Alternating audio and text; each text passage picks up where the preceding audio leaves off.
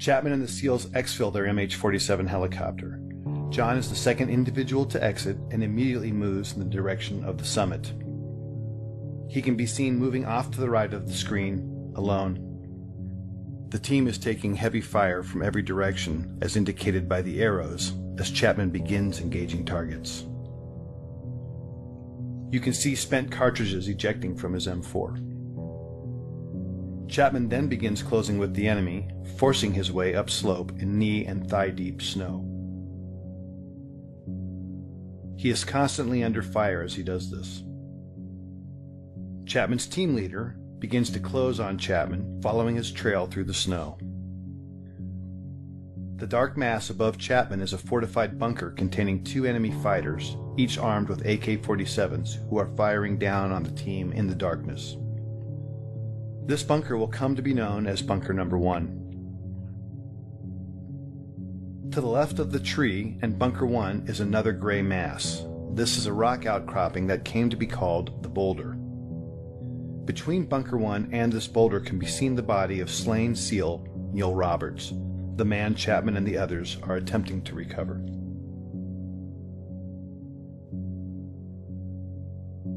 Chapman, still alone and closest to the enemy, pauses to engage targets as his team leader follows him, but never actually catches up with him.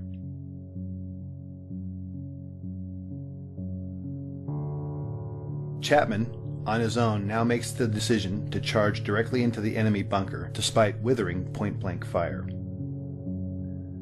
Chapman, now literally on top of the enemy, engages the 2 combatants and kills them, saving the lives of the remaining SEALs. He does this from a distance of no more than 10 feet. These actions, by themselves, earned him his first Medal of Honor. He then climbs into and takes control of the bunker. Having cleared the immediate threat, Chapman is then joined by his team leader in Bunker 1. You can then see Chapman and his team leader engaging the next bunker, known as Bunker 2, which is situated to the left edge of the screen. This bunker, manned by a handful of Chechen and Uzbek fighters, also contains a heavy PKM machine gun, hand grenades, and rocket-propelled grenades.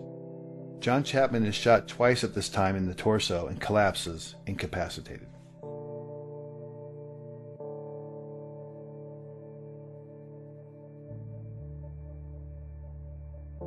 You are now looking at a new angle, and at the left of the screen can be seen the 2-man fire team and team leader on top of the boulder. Just below it is Bunker 1 with the mortally wounded Chapman.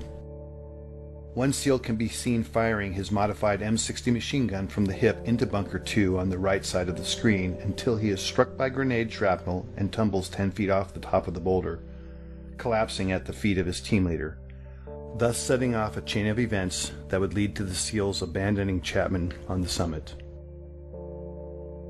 The wounded SEAL and the team leader can be seen conferring about his injuries. Moments later, the SEALs decide to retreat from the summit because their position is untenable in the face of continued massive enemy firepower. They can be seen moving toward the right side of the screen and passing the body of Neil Roberts. Unfortunately, the SEALs do not pass John Chapman, who is above them and inside Bunker 1.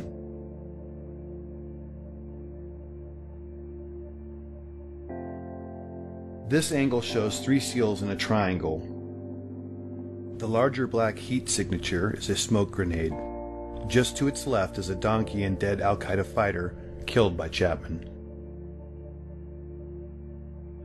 The steepness of the mountain can be seen as the SEALs begin to slide down the near sheer face.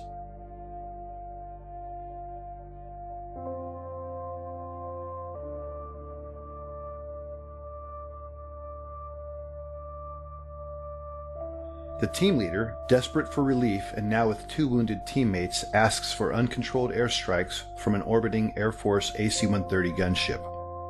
The impacts you see are from 105mm howitzer rounds being fired onto the ridgetop in order to save the remaining SEALs. Because neither the SEALs nor gunship know Chapman is alive, he is experiencing these detonations from his position. At approximately 5:20 in the morning, Chapman recovers and begins to engage the enemy. Bunker 1 is on the right side center of the screen and Bunker 2 to the left near the screen center. It will never be known what caused his incapacitation and recovery. Of the 2 rounds that originally wounded him, at least 1 was mortal, and at this time he is experiencing severe blood loss and shock. Despite that, he begins his one-man stand against 24 enemy combatants. During this time, Chapman initiates a series of radio calls, many of which are heard by a fellow combat controller and teammate of his and Delta Force operators on a nearby summit. Despite this combat controller's replies, Chapman never acknowledges whether because of damage to his equipment or himself will never be known. This new angle and footage shows Chapman at the top, identified by the green dot under the tree at Bunker 1. The lower center of the screen shows the first enemy fighter who is about to charge Chapman in the hopes of killing the American. The timestamp at the bottom shows it is now 6:05 in the morning and fully light. He's been fighting alone now for 40+ minutes and has received more gunshot and shrapnel wounds as a result of the fierce combat. This scene shows the second of several enemy charges.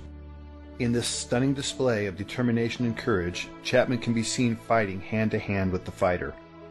In the larger screen display can be seen additional enemy moving on to the summit. But right now, John Chapman is fighting for his life. 6 minutes later, in this new shot, Chapman can hear another helicopter approaching the summit. He is in the bottom center of the screen underneath the tree and can be seen in the magnified inset box as he begins his desperate final stand to save the lives of the 18 men on the helicopter. The red dots are enemy fighters. John begins engaging the enemy in multiple directions and is rapidly approaching the last of his ammunition. The helicopter contains a quick reaction force comprised of Rangers, pararescuemen, and another combat controller. It is now 6:13 and the helicopter is short final. The enemy is desperately trying to displace Chapman so they can put heavy weapons or rocket-propelled grenades in Bunker 1 while simultaneously engaging the helicopter. With the choice to save his life or the lives of his unknown comrades, Chapman makes the decision to climb out of the bunker and begin firing in multiple directions as can be seen in the inset. Suffering from as many as a dozen wounds, Chapman is in fact already in the process of dying. As he fights, the helicopter is struck by a rocket-propelled grenade and makes a remarkable controlled crash just below Chapman and the summit. Chapman, now off-screen, continues to cover his comrades as they pour out of the stricken helicopter. Some of them are fatally shot as they exit.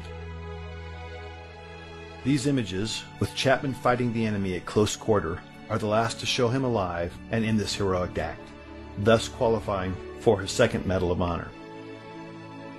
Ultimately, Chapman would expend all but the last few rounds of his ammunition, until, finally, after 16 bullet and shrapnel wounds, Chapman succumbs when he is shot through the heart.